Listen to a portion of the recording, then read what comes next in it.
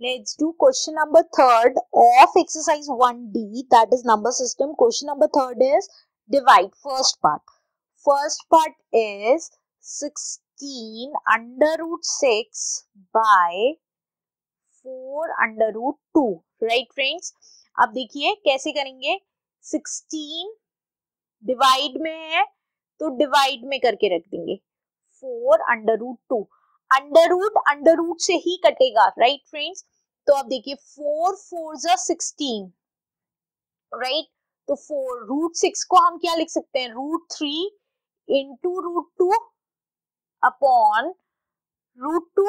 Root 2 से root 2 cancel हो गया तो आंसर क्या आ गया. 4 रूट 3. मैंने रूट 6 को क्या लिखा. 3 मल्टीप्लाई बाय 2 फैक्टर्सली. और इसको मैं रूट 3 इंटू रूट 2 भी लिख सकती हूँ. तो वो मैंने अलग अलग लिखा और नीचे वाला कट गया. Right friends? Let's do second part. Second part is 12 under root 15 bye 4 root 3. तो ये क्या हो गया. 12 under root 15 upon 4 root 3. Right friends? अब मैं 15 के फैक्टर्स कर रही हूँ. 5 3 15 और ये आ गया 4 अंडर रूट 3. अब देखिए 12 into root 5 into root 3 same आएगा आंसर. और ये आ गया 4 रूट 3. रूट 3 से रूट 3 कैंसिल हो गया. 4 1 4 4 3 12. तो ये क्या आ गया. 3 into root 5 is 3. Root 5 is the answer. Let's do third part.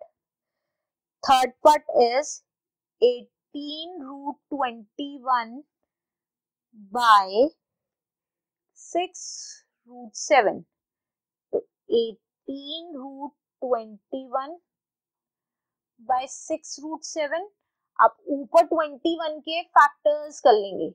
हमें पता है 7 3 21 होता है. Right friends? 6 रूट 7. अब हम 18 इंटू रूट 7 इंटू रूट 3 लिखते हैं अपॉन 6 रूट 7. तो रूट 7 से रूट 7 कैंसिल हो गया. 6 1 6 6 3 18. तो 3 into root 3 is 3 root 3 is the answer. Thank you. If you understand the step-by-step solution of this video, please subscribe my channel on Maths and share it with your friends. Thank you.